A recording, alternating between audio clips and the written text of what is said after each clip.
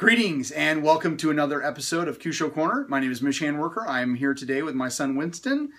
We're going to go over liver 7. Liver 7 is located around the knee area, so we're going to fade away and go down there. Okay, so we're looking at liver 7. Now, liver 7, here, Lucas, open your leg a little bit more. Liver 7 lies right about here. So you turn just a little bit. There we go. So you have the inside of the leg. You have spleen 9 right here, right below the knee there, and then right, not directly across, but like right a little above, you've got liver 7. Now liver 7, if you go up and feel the bone, you'll feel like the top.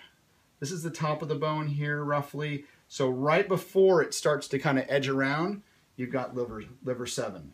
Now liver 7 is a push or strike point.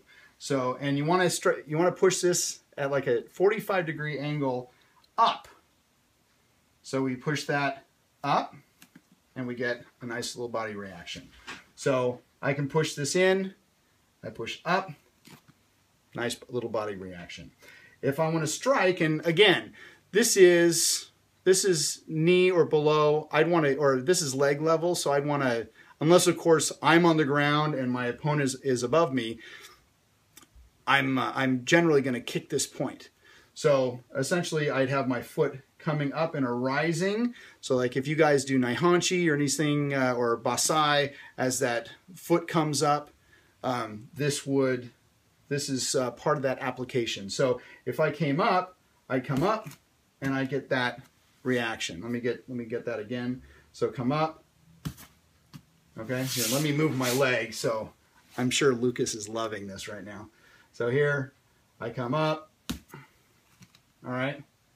So do you like that? No. He's shaking his head no, everybody. Okay, so do a little bit of healing. Make sure that, all right. So now, of course, some stats on this. Of course, it's a liver point. So it's going to be a yin. We all know that. Or if you didn't, now you do. Liver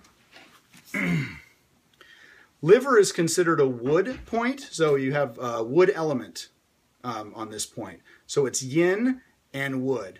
Other than that, there's really no other spectacular stats that go around this, except it's really good that when you're coming up on this point, that you get that reaction going this way. Okay. Now I've played with it a little bit of coming down. You kind of get a kind of a reaction on that coming down, but it's not as a good as reaction for me than coming up at a 45-degree angle. So take the point, go back to your dojo, play, have fun, and remember, always be good to your uke. I'll see you on the next video.